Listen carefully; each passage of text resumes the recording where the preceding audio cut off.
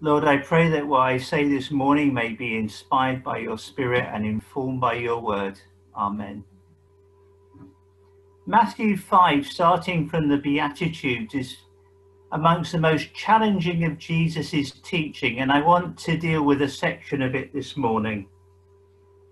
Matthew chapter 5, verses 43 to 48. You've heard that it was said, you shall love your neighbor and hate your enemy. But I say to you, love your enemies, bless those who curse you, do good to those who hate you, praise for those who spitefully use you and persecute you, that you may be sons of your Father in heaven. For he makes his sun rise on the evil and the good, and sends rain on the just as well as the unjust. If you love those who love you, what reward do you have? Don't even the tax collectors do the same? And if you greet your brethren only, what do you do more than others? Not even the tax collectors do that. Therefore you shall be perfect, just as your Father in heaven is perfect.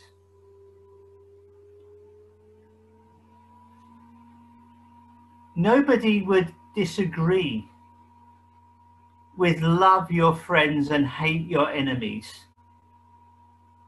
It's the basis of how most people behave. It's the basis of political life. You favor your friends over your enemies. You love your enemies. You hate your enemies and you love your friends.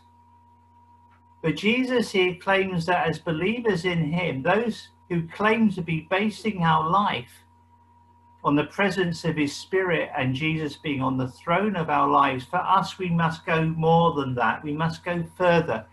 We must be perfect or complete as our Father is complete. As well as loving our friends, or even loving our neighbors, those around us, we must also love our enemies. If someone curses us, we should bless them. If they hate us, we should do good to them.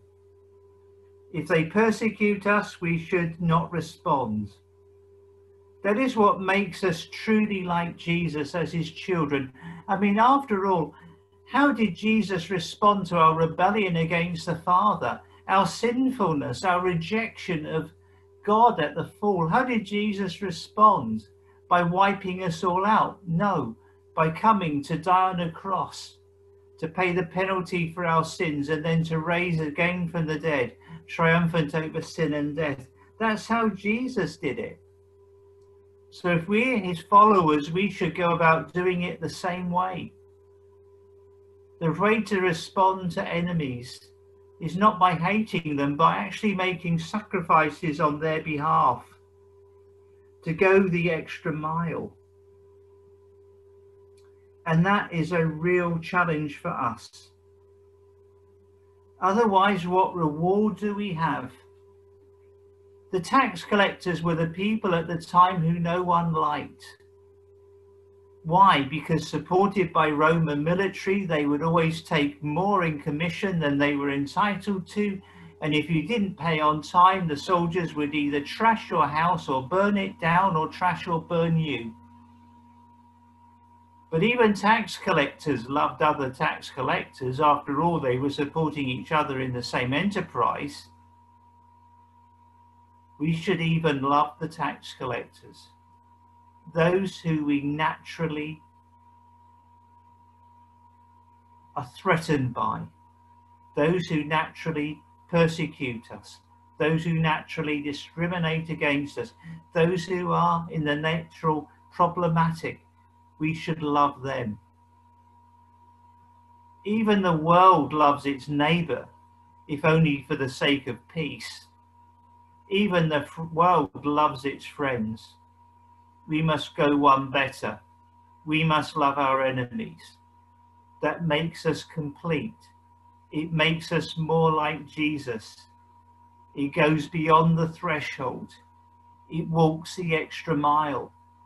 Didn't Jesus say, look, if a Roman soldier, one of the occupying army, asks you to take his pack 1 mile, go take it further. Go further than that. The story is very much echoed in the book of Jonah. I think the beginning of Jonah's book is much better known than the end. How Jonah is called to go and minister to Nineveh. Arise, go to Nineveh, that great city, cry out against it, because its wickedness has come towards me. Preach to Nineveh, the big pagan power which is soon going to conquer you, trash your people and throw them into exile. Go preach to Assyria. Say to them that God wants to be merciful to you. It's almost like a Jewish person in 1936 going to Nazi Berlin and saying, God wants to be good to you. He wants you to be good to them. Instead of promising judgment, say, why don't you turn back to God so that God loves you? I'm willing to sacrifice for you myself. What kind of Jewish person would go to Berlin in 1936 in order to preach that that city turn back to God and doesn't go the way of evil? A very sacrificial one. I suppose if I was a Jew living in 1936, I would rather ask any city to repent other than Berlin. Oh, send me to London or New York or anywhere else, not Berlin. And yet Jonah is called to Berlin. He's called to his equivalent of Berlin. He's called to Nineveh. What does he do? As I think is generally known, he flees the other way. He goes to Tarshish. He goes then down the sea to Joppa and takes a boat all the way to Tarshish, as far away from Assyria as possible. Nineveh, the capital of Assyria, is to the northeast and Tarshish is to the southwest. He pays the fare. He tries to escape. He tries to disappear from the commission of preaching to the nation of his enemies. What happens then? Well, as is generally known, the one thing about the book of Jonah that people know, if they know anything about the book of Jonah, is that there is trouble with the boat. Jonah owns up that it's probably something to do with him after they cast lots and the lot falls on Jonah. What is the trouble? What's your occupation? Where do you come from? Why are you the cause of our trouble? The fact that our boat might be going down. Jonah says, I am a Hebrew. I fear the Lord, the God of heaven, who made the sea and the dry land. This makes the people afraid. Well, his God, he claims his God owns the sea we're going to be thrown into. How can we resolve the trouble? Well, basically Jonah and the crew resolve that Jonah be thrown into the water. Pick me up, throw me into the sea, and then the sea will become calm. They pray as they throw him in. Do not let us perish for this man's life. Do not charge us with this innocent blood. They pick him up and they throw him into the sea. And as soon as Jonah hits the waves, the storm calms. Just like when Jesus entered the fishing boat at Galilee, the storm stopped and the disciples were safe. Just like this, when Jonah is thrown into the waters calm and the crew and the people in the boat are then safe. What then happens? He's swallowed by a whale. And guess where the whale of the Lord turns him back to? Guess where he's thrown up? Near Nineveh. And the Lord says, arise, go to Nineveh, the great city, and preach the message that I tell you. You've opted out the first time, I'm giving you a second chance. Preach to your enemies. Hope that they turn back to me rather than are thrown into the sea. Preach to Nineveh. A 3-day journey from one side to the other. Jonah goes to Nineveh. He obviously can't go away. He's a bit of a reluctant preacher. He enters Nineveh and he cries out, "Yet for 40 days and Nineveh will be overthrown. Repent of your evil, or in 40 days you will be overthrown." And maybe Jonah thinks at that point, well, if I preach that they need to repent and turn from their evil, at least I've done my job. And in 40 days there'll be no more, and I can wash my hands with them and go home. But life doesn't happen like that. The people of Nineveh believe in God. They proclaim a fast and put on sackcloth from the greatest to the least.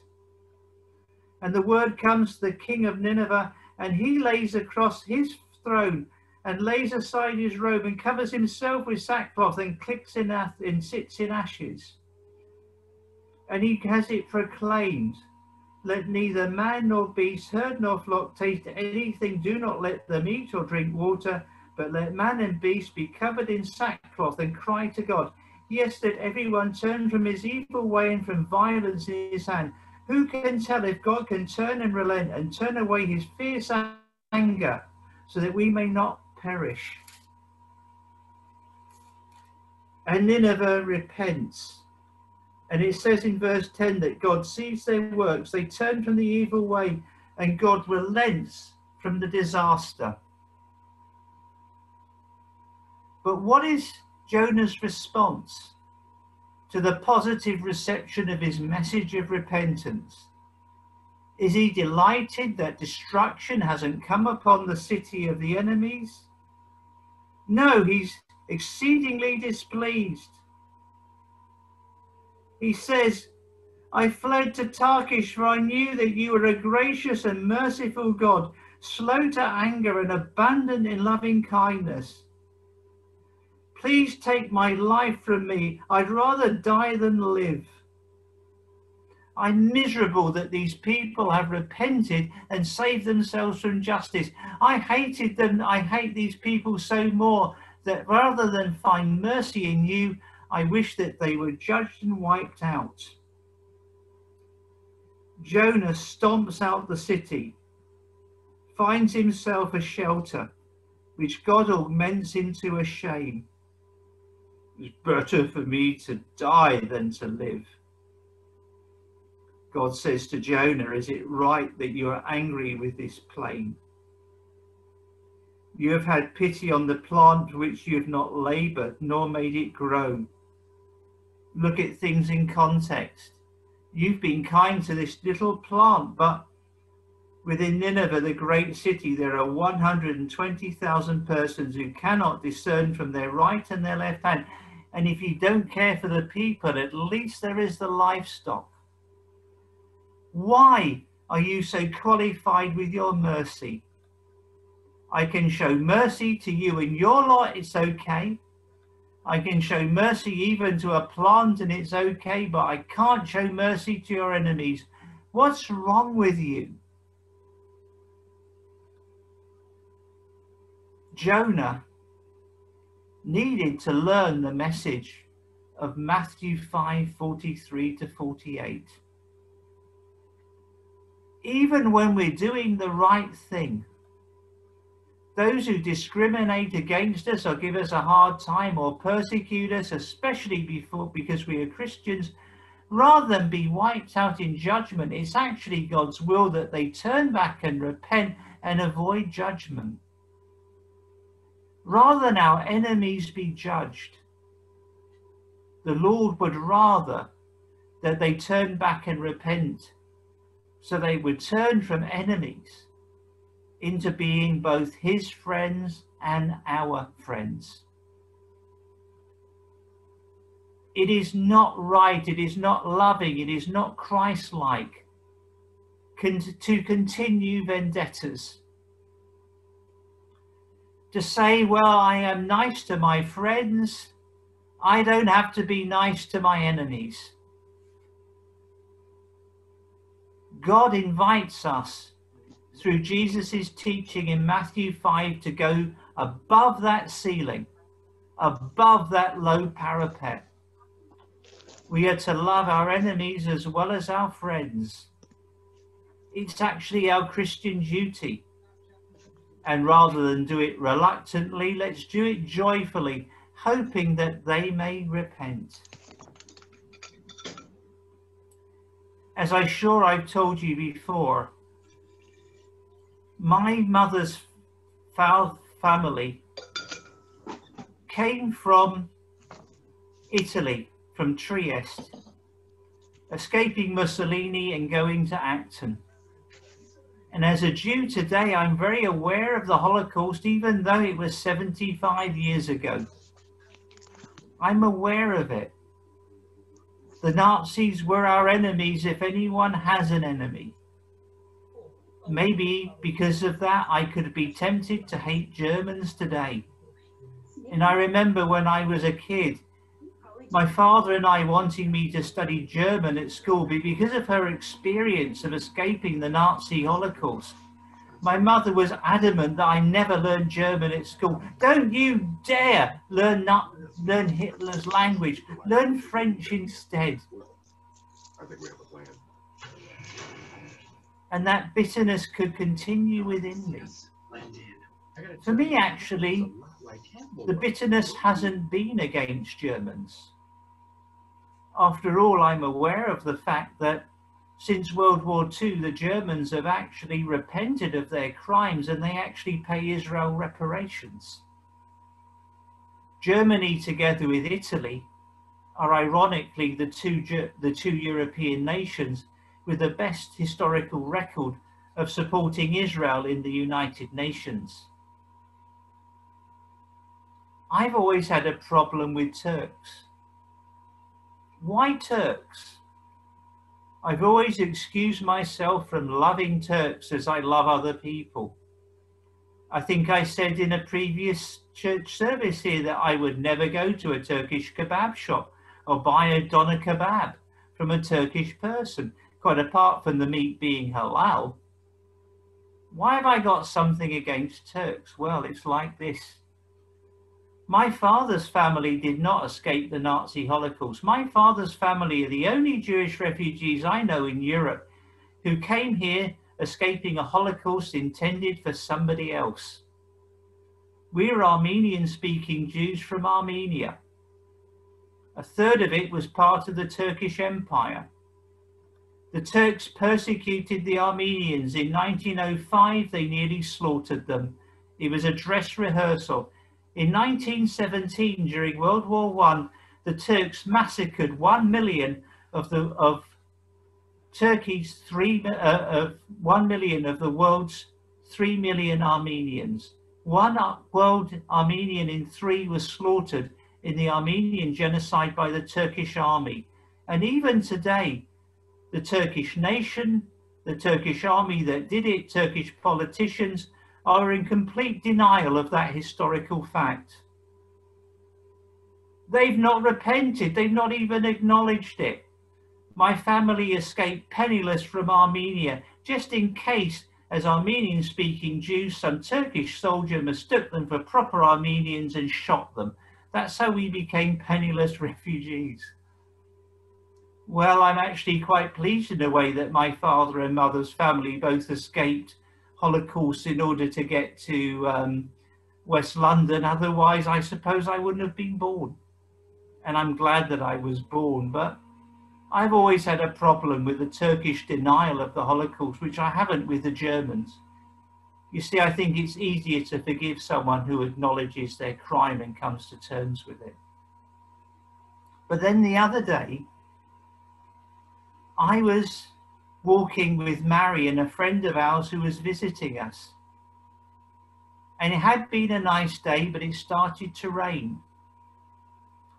And we went inside and we were looking for a coffee shop with a proper shelter. And the only place with a proper shelter was a Turkish shop. And before I could object, our friend Frida and Mary were sitting there. And we ordered some food. And the food was lovely, although for some reason they didn't have hot drinks on the menu. So we had to order cold drinks. and it was too cold for Mary to drink her cold drink. So I went in at the end of the meal in order to pay. And I was adamant, I don't want to pay for the cold drink that Mary didn't drink. They said to me, well, you have to pay for it because once you've touched it due to COVID regulations, we can't sell it to another customer. So I paid the bill. I thought that they charged us for the cold water, the fizzy water drink, and I marched off with it. And I offered to pay. And when I went home, I checked the receipt. And guess what? They hadn't charged us for the water after all. I'd accidentally shoplifted a bottle of fizzy water. I'd stolen it. I'd taken it without paying. What did I do? I thought, well, maybe they'll send the police after me. Maybe there's CCTV. What do I do? I'll go back to the shop and I'll offer to pay. So the next day I went back and offered to pay the difference. There was the waiter. He said to me, thank you for being honest with your mistake. The bottle is yours. I can't resell it. Take it as a free gift. Go on your own way. God bless you. How did that make me feel? Came to terms with the fact that he was loving me more than I was loving him. He was actually behaving more like a Christian than I was behaving like a Christian. It really challenged me and it really mortified me. And I thought to myself, well, when it comes to loving your enemies, not only must that exclude Germans, the descendants of the Nazis, it ought to exclude Turks as well. I actually owe a Turkish restaurant in Brentford one. We should love our historical enemies as well as our historical friends. Vendettas are never a good thing to have. It's better to clear the records, even if you do it unilaterally. As well as the Nazi Holocaust and the Armenian genocide, another atrocity I was brought up being aware of was the Irish potato famine. I might have shared before with many of you that I was brought up in County Kilburn when it was heavily Irish Catholic. And I knew people who were sympathisers of Sinn Féin as a child, and later on as I got involved in Jewish ministry and I got to know people from the Unionist community as well through working for a mission that had lots of deputation in free Presbyterian churches. And I had one bizarre trip to Northern Ireland where, due to friends of my childhood and friends from my missionary present, I managed to have a drink with Jerry Adams and a tea with Ian Paisley on the same trip. And because I had social links with both sides, I was used as an envoy with the Good Friday Agreement. The Good Friday Agreement was basically about two sides that hated each other. Neither side could win the war. Neither side could afford to lose. So basically it was trying to negotiate a draw. And I was so pleased to get involved because I seem to uniquely know friends from both sides and know that both sides over the centuries had done great atrocities to the other one, which I won't go into now. But I will tell you that the atrocities in Northern Ireland are two-sided. Don't believe in the atrocities of one camp without believing in the atrocities of the other. They're both equally true, in fact. But the only hope for Northern Ireland, actually, is not whoever forms the government, but that both sides make their nominal Christianity real, that they clear the records, that they finish the vendetta, that they decide to love rather than hate their enemies. If they love their enemies rather than hate them, both sides would stumble into a unique political solution, a solution from Jesus, one with boundaries that could not be mapped before. And I think, going back to Matthew 5, the challenge for us is to clear vendettas. They do no use.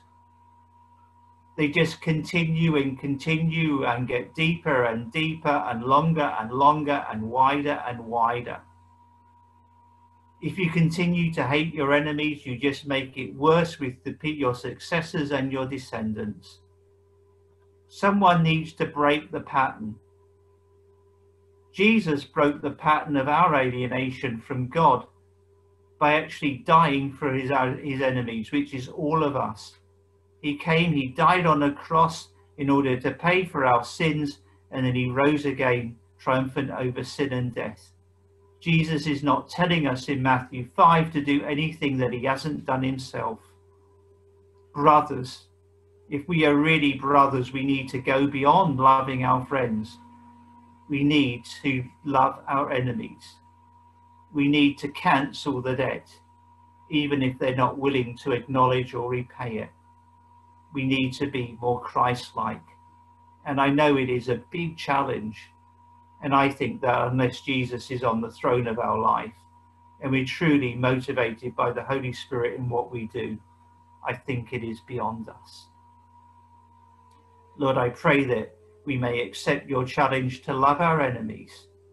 And I pray that it may even change who we are. And I pray it may bring your peace into the world in which we live. And I pray it may dissolve hatred and create the environment where people can turn to you, maybe be examples of you building the kingdom. Amen. Thanks for inviting me.